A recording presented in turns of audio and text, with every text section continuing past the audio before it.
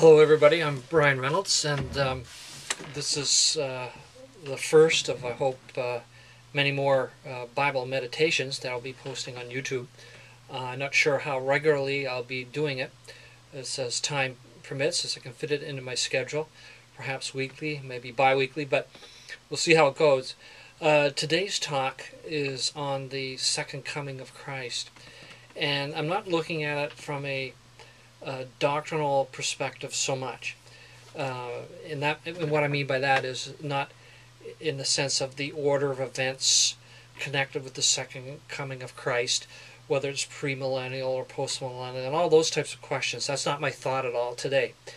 But just the bare fact of Christ's return as the hope of the believer, and that the central place that hope and that doctrine ought to be in the life of a believer as revealed to us in the New Testament. And what I've seen the last, maybe 10 years, and increasingly over the last few years, has been a sort of a waning of that thought, a waning of that hope, of interest in that amongst Bible-believing Christians.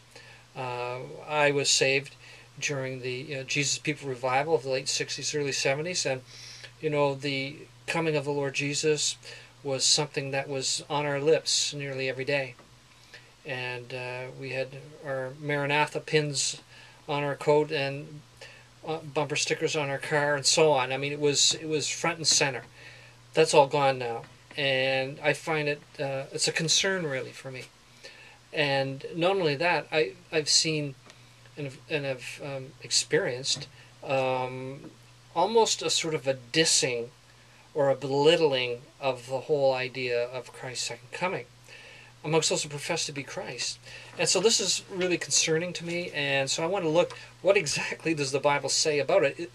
Is it of a secondary importance, as sometimes suggested, the doctrine of the second coming of Christ? Is it something that we can take it or leave it as we wish, as some would express it, and hold to that sort of viewpoint?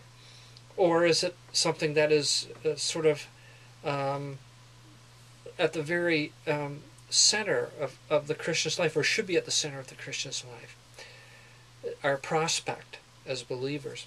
So I want to start this meditation, and I don't want to go too long. I'm just going to hit on a few scripture verses here just to bring out the idea. In the first place I'll be reading from is 2 Peter chapter 1.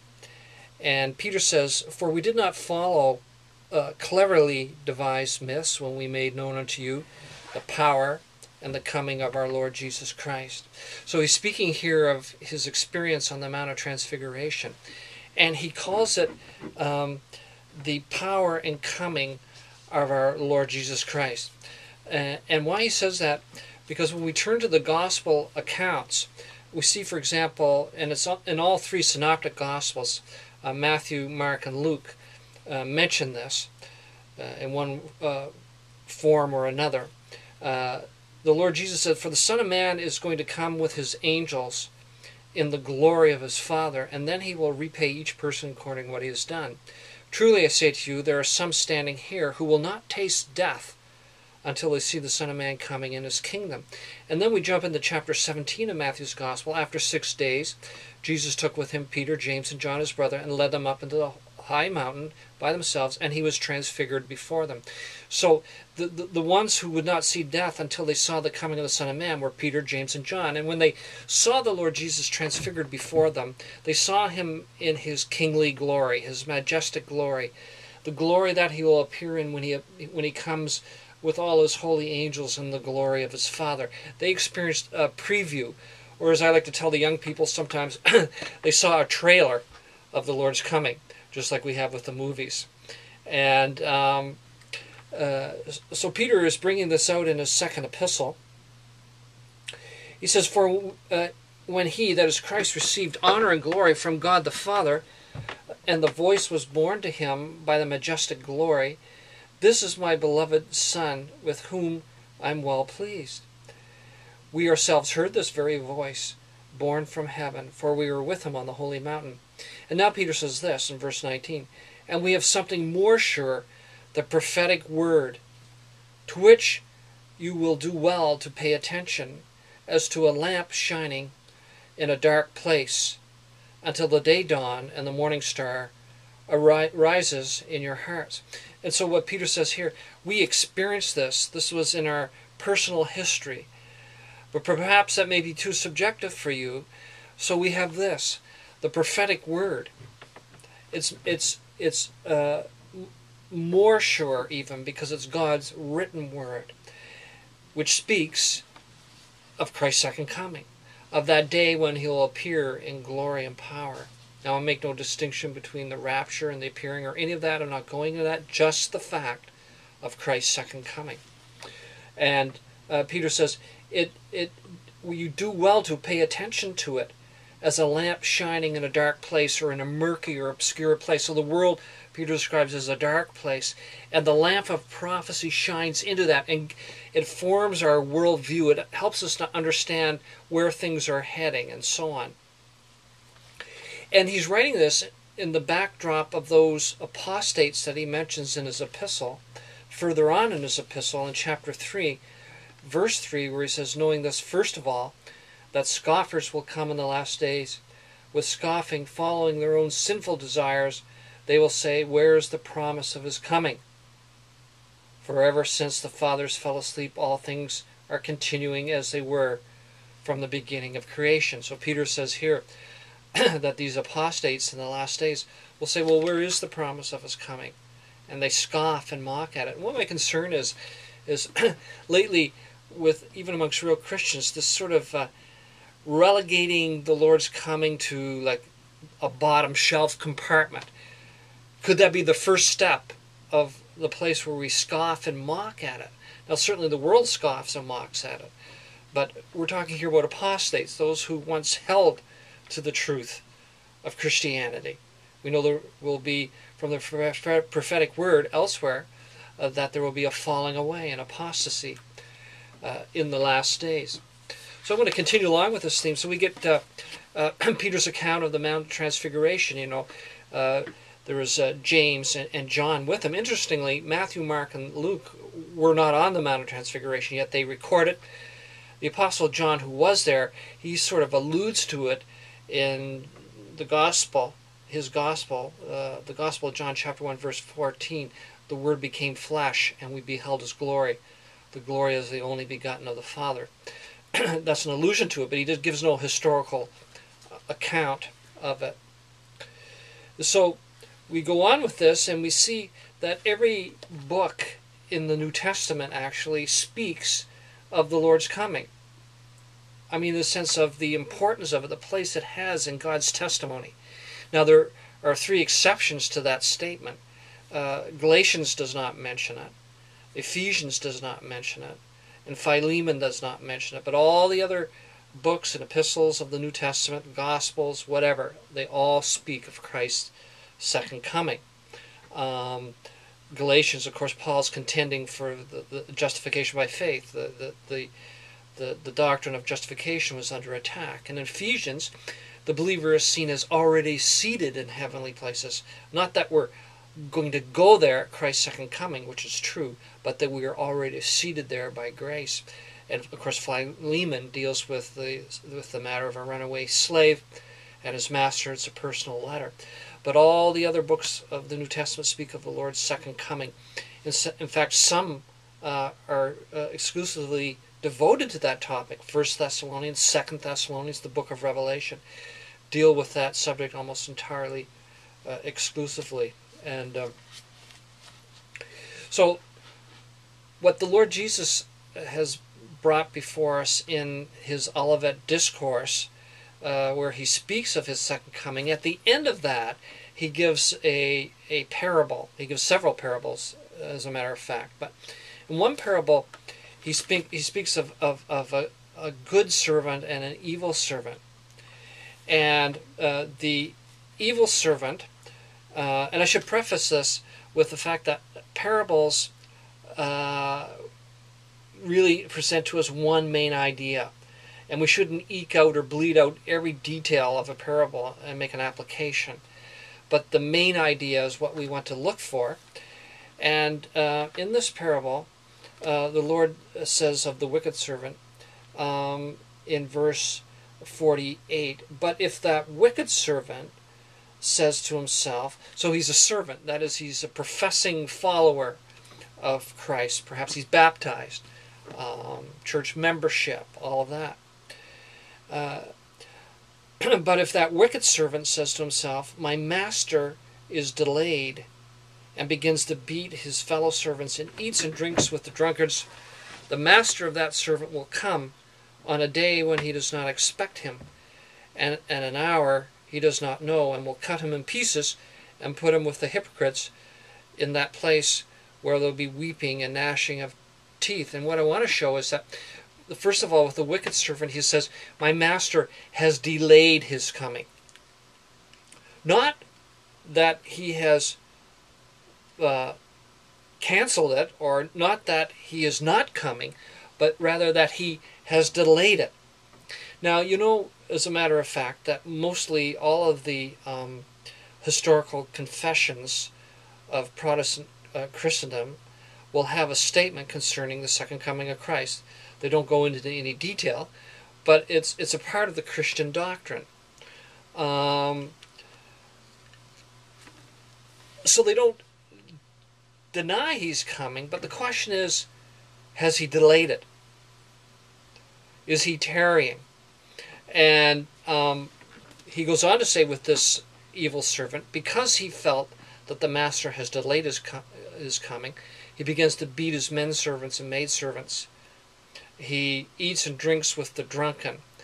And really, what the Lord Jesus is saying here, it's a parable, but it's a prophetic parable, really, of the history of Christendom.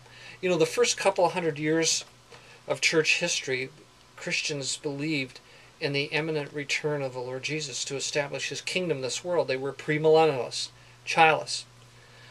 And it was when we get into the 3rd and 4th century that particular hope, that doctrine, started to wane and dissipate. But along with that decline of that hope of the Lord's return, the church became also worldly, gained political power in the world, and eventually, Romanism and so on grew out of that, and clericalism, which eventually developed, of course, into popery. We know the whole story. And fulfilling the words of the Lord Jesus, now it's all coming out, how the men servants and the maid servants, the people that were under them were terribly abused.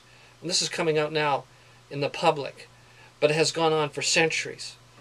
And gross worldliness and immorality in the clergy, lording it over the flock and putting them in fear and so on.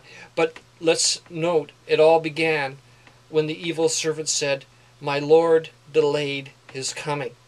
And so there's a direct connection with the slipping of the church into worldliness, political power, collusion with the state, and so on, and the waning and the losing of the imminent hope of the Lord's, Lord's imminent return. So this is significant. For example, we see a type of this in the Old Testament when Moses went up on the mount for 40 days, and the people of Israel said, this Moses, we don't know what has become of him. And they proceeded to make the golden calf and dance around. It was party time. And so that's a picture, I believe, of exactly what we have before us here. But you know, the doctrine of the Lord's coming had so much of a part of the early Christians that it was actually in the web and woof, so to speak, of their conversion. And this comes out in Paul's first epistle to the Thessalonians, where he speaks of their conversion in chapter 1, verse 9. He says, for they themselves report concerning us what kind of reception we had among you, how you turned to God from idols. They were pagans, and Paul brought them the gospel. And they turned from idols to serve the living and true God. And note this, and to wait for his Son from heaven, whom he had raised from the dead, Jesus who delivers us from the wrath to come. So Paul is saying they were converted. They turned from idols to the living and true God to wait for God's Son from heaven. It's part and parcel of their conversion. That's how big of place that the Lord's return had even in connection with the gospel. So where is it today in our preaching? Where is it today in our gospel? Where is it today in our hearts? And where are we? And so this is a solemn consideration. Now I'm going to look at briefly, and then I'll close, 4 objections to the study of prophecy. Now, objection number 1 is it's the doctrine of the coming of Christ, the second coming of Christ, is too controversial.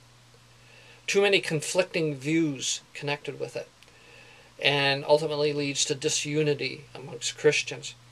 Now, to say that it's too controversial is to hold the doctrine of the second coming to a double standard. Because, let me ask this question. What doctrine of the New Testament has not been controversial? Take justification by faith, for example. I mean, Christians have debated that. And Christians have even suffered and died standing for the truth of justification by faith. What constitutes justification? Christ's active obedience or his passive obedience? The righteousness of God. Righteousness of God, what is it? How is it imputed? And all of these questions, strong debates of the sovereignty of God and the so-called free will of man, election, free grace versus a man's ability to choose, and all of this. These are hotly debated subjects, controversial subjects. And as soon as the subject comes up, we've got a debate. But they say, let's not deal with prophecy because it's too controversial. Well, you're holding prophecy to a double standard. Objection number 2, it leads to date setting and brings discredit to the truth. True, some fall into the error of date setting, but you know the Lord Jesus said in his Olivet Discourse, in Matthew 24, that no man knows the hour when the Son of Man will come. Only the Father, which is in heaven. So that word alone should solemnize our hearts. But you know, again, I would refer to objection number 1 and the answer to that, because people will distort all sorts of doctrines. They will give a false emphasis to it. And I'm not calling for an overemphasis of it, this doctrine. I'm calling for a proper emphasis of it, to put it back in its proper place. And, you know, it has been, I believe, being moved out of its proper place, its centrality in the Christian life. But let's not overemphasize it, as some have done, and get off on a tangent and set dates and all that. So they bring discredit. I agree with that, but that doesn't call us to reject the doctrine. Just like any other doctrine that has been abused or twisted or misused or used to abuse people or whatever. We don't drop the truth of God because others have misapplied it. That's a very simple principle. The third objection is it was invented by Darby and the Schofield Bible. Now this probably refers specifically to, you know, the rapture and dispensationalism and so on. And that's not my subject. But sometimes the things are sort of morphed together. And to even mention the second coming Christ is to bring these subjects up. But let me assure you that the doctrine of the second coming of Christ was not invented by man. As I've been showing, it's from cover to cover in our Bible, Old and New Testament. And we can disagree with the order of prophetic events and how they'll unfold. I personally am premillennial. I'm dispensational. Let's just be upfront about it. I believe in the pre-tribulational rapture. I believe in the premillennial coming of the Lord Jesus and his glorious millennial kingdom in this earth. But that's not, we can discuss that, and that's not my point. But the fact of the Lord's coming should not be a debate. And the dissing of the Lord's coming, again, if I can use that word, is something that I have great concern and trouble with. The fourth objection is similar. It is that frame of mind, that thinking that I've been bringing out here, where they say it's of secondary nature. The second coming is of secondary nature. You know, where people say, oh, I don't bother my head with such questions. What will be will be. You know, some people say I'm pan-millennial. It'll all pan out in the end. This type of attitude. And the answer to that, I say, is to get in your spiritual time machine and take a trip back to 3rd or 4th century BC and to Israel and walk the streets of Jerusalem and go up to any Israelite and ask that Israelite, what do you think about the coming of Messiah? That is the first coming. Are you expecting it? Do you believe in it? Now, if these people would say to you, you know, it's of secondary nature. I don't really trouble my head with that subject too much. You know, there's too much controversy surrounding, so I don't really think about it. You would say, well, that's heartless indifference. That's cold indifference to Christ, to his first coming. We all love his first coming, you know. He died for our sins. What would you think of an Israelite who dissed the hope of his first coming? Now take that template and superimpose it on today. It's the same thing. It's the same thing when people say that. And so the hope of his second coming ought to be as bright for us as the hope of the first coming was for any godly Israelite. And we see this in one Simeon in Luke's Gospel, chapter 2 and verse 25. Now there was a man in Jerusalem whose name was Simeon, and this man was righteous and devout. He was a godly Israelite, waiting for the consolation of Israel, and the Holy Spirit was upon him. The Holy Spirit was upon him. He was waiting for the consolation of Israel, which means he was waiting for Messiah's coming. He was in tune with God. And that's my only point here, is that are we in tune with God? If we're belittling, setting aside, or denigrating the coming of the Lord Jesus as our hope, as the central place in our life, then are we really in tune with God? Are we really walking in the Spirit? So it's not so much a question of the doctrine of the Lord's coming, but is it our desire and hope? It really tests our state. It's really a moral question in my mind, not a doctrinal one so much. It's really a moral question. It's not so much to be occupied with the signs of his coming. Some get too messed up with that a little bit and read too much of today into the Bible, although it's certainly interesting. We may look at that down the road, but we have to be careful with that. But the actual hope of it, because it's his person we want. And death is never presented as the hope of the believer. The blessed hope of the believer is his coming, not death. Paul goes into that in 2 Corinthians chapter 5. And we don't have time to get in it because I'm closing off now. And I'll just close with one final verse, and that's in 2 Timothy chapter 4. Now, these are the last words of the Apostle Paul. In 2 Peter, we are reading the last words of the Apostle Peter before he was martyred. And now these are the last words of the Apostle Paul before he was martyred. And he says these words, I have fought the good fight. I have finished the race.